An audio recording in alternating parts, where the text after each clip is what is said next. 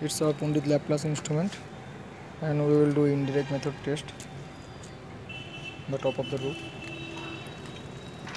Now this is our power button.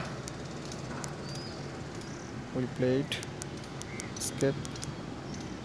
Indirect mode This is our home screen.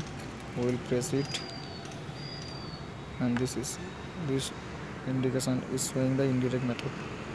We will press it. Now here it is showing B to 2B. Here B has been put it on the distance of 300 millimeter. 300. So accordingly we will select from there, press it and make 300. After that press enter and OK. Now here it is showing B is equal to 300. After that we will hold the two probe in 300, and after that we'll put play option.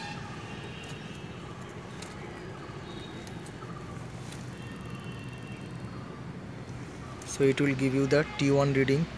After that we will move the receiver to on the right side.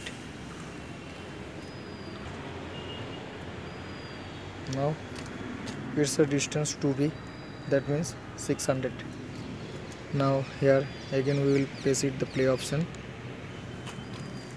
and accordingly there is a sound from transmitter.